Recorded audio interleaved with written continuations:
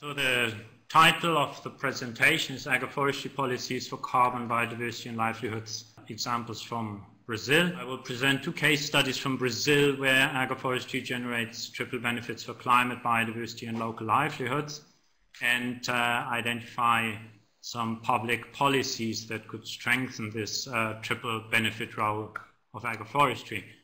I'm going to talk about examples from two of Brazil's and the world's most biodiversity-rich biomes. The first is the central Amazon, specifically the Tapajos region, and the second is from Southern Bahia in the Brazilian Atlantic forest. So we start with the Tapajos region in the central Amazon of Brazil. Over a third of the Brazilian Amazon is within legally inhabited protected areas, which are shown in light green on this map, and new reserves of these categories continue to be created, together with strict protected areas, which are the dark green polygons, and indigenous lands, which are the brown areas, these very important conservation corridors that cover millions of hectares of continuously protected land in the Amazon. So one of these sustainable use protected areas is the Tapajos Arapiuns Extractive Reserve. It's a 650,000 hectares sustainable use protected area created in 1998 in response to conflicts between traditional communities and logging companies. It's located close to the city of Santarém in a zone that is under high land use pressure presently from infrastructure development, and with about 20,000 inhabitants in 74 communities. It's also one of the most populous protected areas in the Amazon. So what is an extractive reserve? In a way, an extractive reserve is a form of an environmental service reward mechanism where the government provides secure land tenure to traditional communities, and in return, these communities have to commit to environmental conservation. In these reserves, the land is not privately owned, it is owned by the government, but the tenure situation allows long-term investment in land use activities in line with the management plan of the reserve, which means in specific zones. Because of the low profitability of extractivism in species-rich tropical forests, the economic and ecological viability of extractive reserves has been questioned very early on, already in the early 1990s, after the first extractive reserve was created. This criticism does not apply to those extractive reserves whose economic basis is actually not extractivism, but family agriculture and agroforestry, and this is the case for the Tapajos Arapiuns Extractive Reserve. So this solves one problem, but immediately creates another one, and this is how to ensure that the land use in these reserves is environmentally and economically sustainable. Now currently, this sustainability is questionable for the Tapajos Arapiuns Extractive Reserves. This is because the reserve inhabitants live mostly from slash and burn agriculture, which is considered by themselves hard work and generates very little income, with almost no opportunity for value aggregation. There are lots of deforested areas, especially around the communities and along the rivers, many of them dating from before the creation of the extractive reserve. And there is a certain threat of expansion of this slash and burn agriculture into the forested core area of the reserve.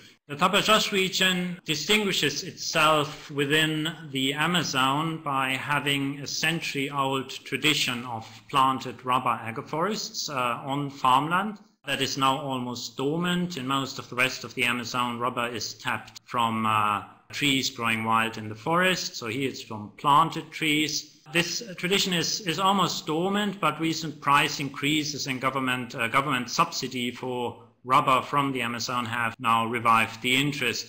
Now, these traditional rubber agroforests that you see on these photos have served over the last 8 years or so as a model for a new type of agroforest to supply an emerging market for reforestation credits, and this is what I want to talk about. First example, Brazil has a legislation called Reposição Florestal, which means more or less reforestation, and this legislation obliges companies that consume wood from unsustainable sources, these are sources that are not certified as sustainable management plans, obliges these companies to either plant a corresponding number of trees, which are 8 trees per cubic meter of wood consumed, or to buy reforestation credits from someone who reforests on their behalf, which is the relevant case if the company, for example, does not have any own land. So in 2005, 5 communities in the Tapajos Arapiuns Extractive Reserve became accredited providers of reforestation services under this legislation, under quite lengthy and very quite complex process, administrative process, and perhaps this was the first time that communities in an extractive reserve in Brazil acquired this status, and they started to reforest their fallow land and selling reforestation credits to companies outside of the reserve. It's important to know that selling reforestation credits under this legislation does not affect the ownership of the trees. So in this first pilot project, the communities generated about $15,000 in credit sales. This benefited a community nursery in the reserve and 50 families of residents that planted trees on their land. And these people also laid the basis for a new type of tree crop agroforests, like the one that you see on the lower right, which is about a 5-year-old planted agroforest, and there is evidence that they have reduced their use of fire. This approach was scaled up to 46 communities currently and over 300 families with a grant from the World Bank's Development Marketplace competition, an extremely competitive grant. So this project started to catalyze an agroforestry transition in the reserve that could have been replicated in other sustainable use protected areas throughout the Amazon. This was certainly the idea of this scaling up project. However, in the course of the decentralization of the Brazilian forestry sector in the years 2007-2008, the responsibility for this Reposição Florestal legislation for its implementation shifted from federal to a state agency. And now new rules, state rules, allow companies to offset their wood consumption by paying a fee to the state government rather than buying these credits from someone who has reforested. And this effectively closed the credit market to the communities in the reserve. Reopening this reforestation credit market to communities would not require a change in legislation. This is actually still possible under the legislation, but it would require change in policy, specifically to encourage companies to use this way the purchase of credits to compensate for their wood consumption rather than paying of a fee. The benefits of this mechanism for stimulating sustainable agroforestry practices in this and also other protected areas, and also for communities in general, even without being in a protected area, are always very readily recognized by government officials at all levels when they are confronted with this project, but this policy change has not yet taken place. I come to the second example, which is from the cocoa region of Southern Bahia in the Atlantic forest zone on the Atlantic coast of Brazil. Until the 1980s, Brazil was among the world's leading cocoa producers. The cocoa tree is native to the Brazilian Amazon, but most of this cocoa actually came from the northeastern state of Bahia. In this area, it was grown under mixed tree canopy in agroforests that are known as kabukas, and these kabukas still widely dominate the landscape. On the map, the brown shades represent the kabukas, and on the photo you see a typical kabuka with native forest trees. Kabukas are highly biodiverse. Over 200 tree species have been inventoried in kabukas, and there are a number of endemic fauna species as well. their productivity tends to be low at the, currently on average the 250 to 300 kilograms per hectare range. There are some kavukas that produce a lot more, but others that produce a lot less. And this is partly because of disease, maybe mainly the witch's broom fungus, but also because of a series of socioeconomic problems related to labor availability, indebtedness of the farms, and so on.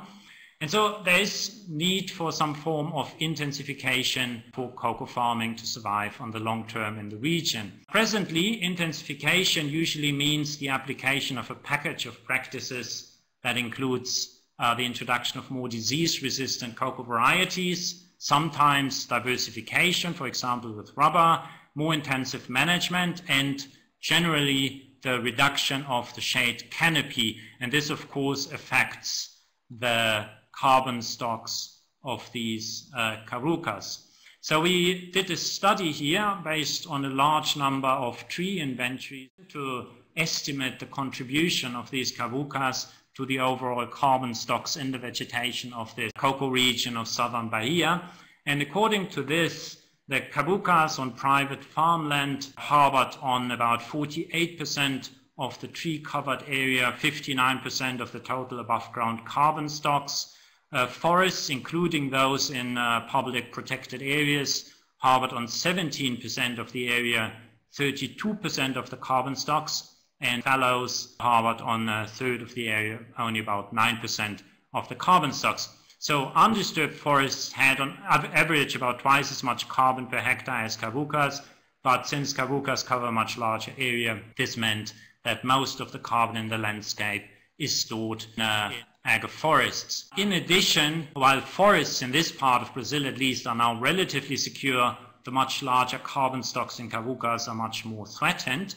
So we compared carbon stocks in traditional kavukas and in intensified kavukas and found that about half of the carbon stocks of the kavukas get lost upon intensification, as it is often done currently. If all kavukas in the region were intensified in the same manner, this would result in the release of the equivalent of 75% of the carbon contained in all natural forests of the region. To avoid progressive loss of a large percentage of the carbon stocks in the landscape of Southern Bahia, there is need for incentives to conserve on-farm carbon stocks, and this has to include the kavukas, which contain most and the most threatened carbon in the landscape. These policies cannot be have the objective to prevent intensification, which is necessary, but to encourage a form of climate-smart or green intensification. Unfortunately, there seems to be a possibility for that. We found that in kavukas, just as in native forest, most of the carbon is stored in a relatively small number of large trees, while many small trees that interfere most with the cocoa actually contain only a relatively small percentage of the total carbon stocks. This means that the technical recommendations for the intensification of kavukas must include the conservation of the largest trees. The way for this, perhaps, is that the Federal Parliament of Brazil is currently in the process of creating a green label for cocoa from kavukas in order to help protect these traditional agroforests. And depending on the specifications of what a kavuka is that will be used in this label and that remain to be discussed and defined, this process could also contribute to protecting the landscape carbon stocks of the cocoa region of Southern Bahia. Agroforestry has a significant potential to generate triple benefits for climate, biodiversity, and local livelihoods. To what extent this potential is realized often depends on public policies. Mandatory offsets for unsustainable use of timber and fuelwood through reforestation credit markets could be a very convenient mechanism for stimulating and subsidizing an agroforestry transition in slash and burn dependent communities, and much easier to implement than carbon markets. The necessary legislation for this already exists in Brazil, but specific policies need to be created to ensure that these markets are accessible to communities.